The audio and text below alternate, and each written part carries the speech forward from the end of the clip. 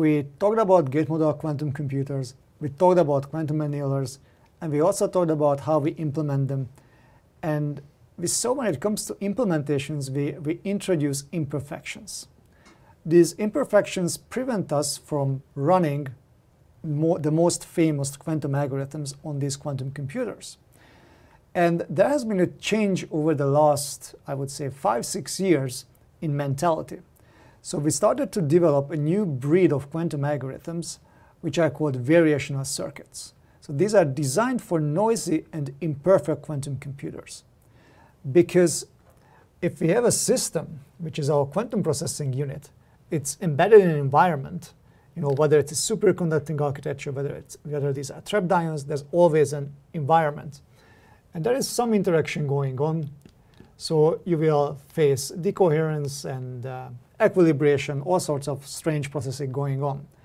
So we have this limited ability to control the system, and this limits circuit depth, for instance. So what we want to do is run a short burst of calculation on the quantum processing unit, extract the results to a classical CPU, and then the circuit that we ran on the quantum computer is parametrized. So by understanding the results of a calculation, we can go back, adjust the parameters of the quantum processor, and again run a short burst of calculation, and it becomes this iterative loop. So one of the most famous variational circuits is quantum approximate optimization, or QAOA for short, which actually draws inspiration from quantum annealing. So what we are trying to do is approximate the adiabatic pathway, but on a gate model quantum computer.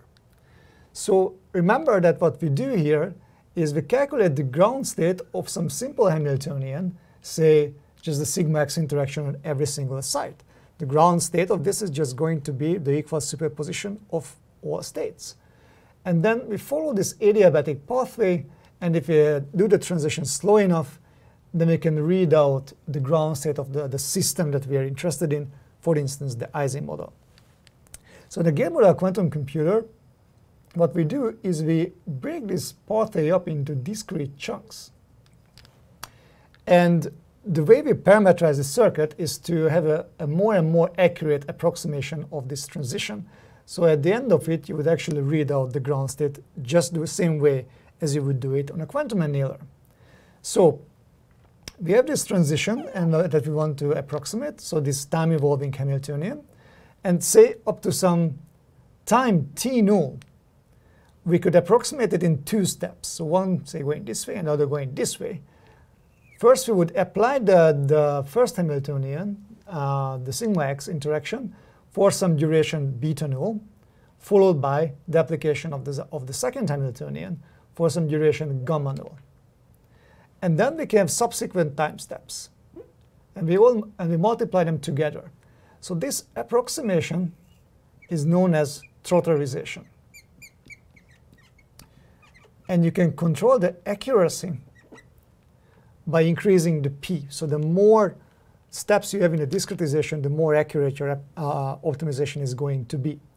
So this way, now you can formulate an optimization problem over these parameters and do say a gradient descent to actually find the ground state of your target system.